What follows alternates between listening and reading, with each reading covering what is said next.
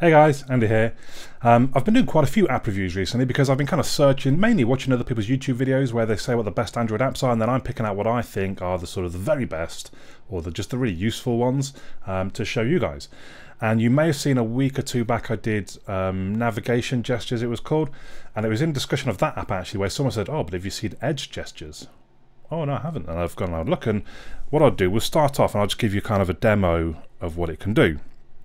So we open up the browser, we go to everyone's favourite website, and we go to whatever, support, and you, oh, I want to go back. I just swipe in from the side. And then you think, actually, I want to go back to a different app I was using. I want to go back to the Play Store. There we go. Oh no, I don't. I want to check the weather. I think, actually, no, let's go back. No, let's go back again. Actually, let's go to the home screen. So basically it is gesture controls again.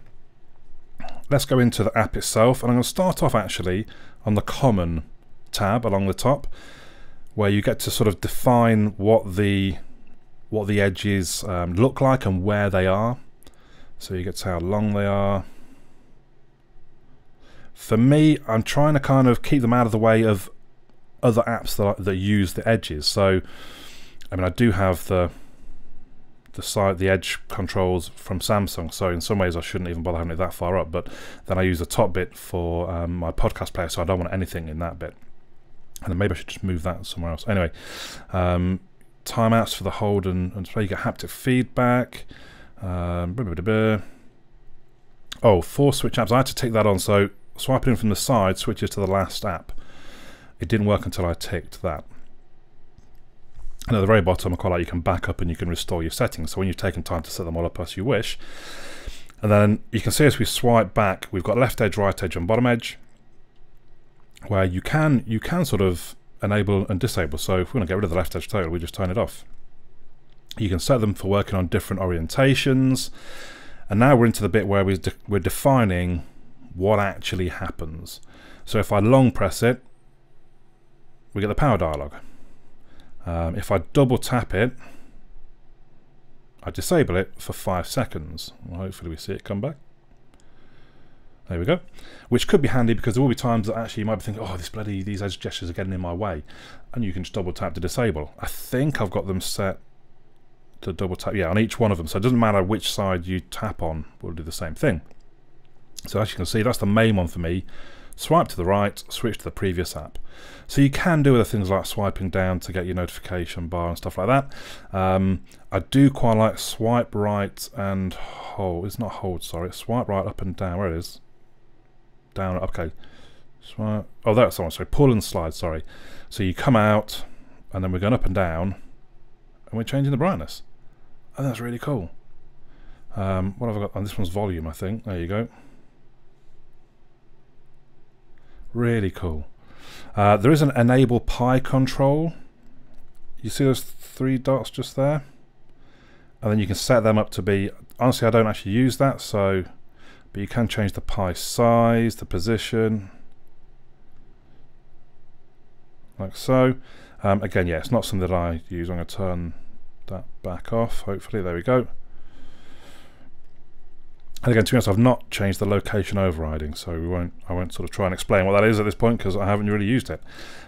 It's kind of as simple as that. So each edge you get to set, so you can be as complex and as you like. So swipe left and hold, for example, from the side is going to bring the camera in.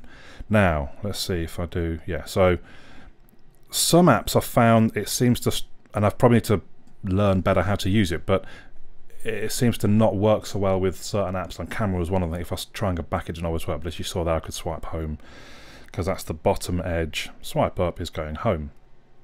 Up and hold is recent apps. So if you can even have the pie controls at the bottom, look.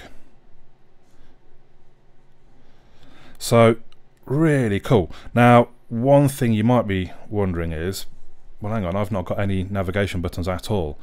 That is not part of edge gestures. I did ask the developer about this, and I think basically he'd prefer not to include it because it could get a little messy. Basically, it is a bit of sort of ADB and all that kind of thing. If you don't know what that is, that kind of is partly why he's not including it, because it's a little bit sort of hacking into your phone. Not hacking into the phone, but you do need to connect it to a computer and run certain commands through a shell prompt, which will go over some people's heads and put some people off, and I think you would rather not just kind of get that complexity in there.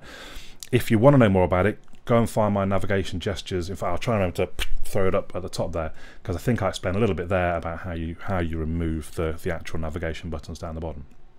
So there we go. That's Edge Gestures, a really cool app. It is a paid app, £1.20 something at the time that I recorded this, but I personally think it's really worth it. So let me know your thoughts in the comments down below, but for now, my name's Andy, and I'll catch you all again soon.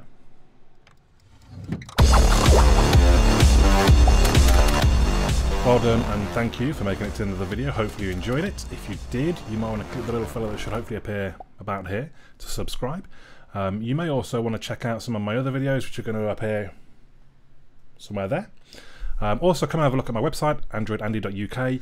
There is also a forum. Come and say hello on the forum if you've got any questions about things, or request me to review things, or anything else. Just come and have a chat on the forum.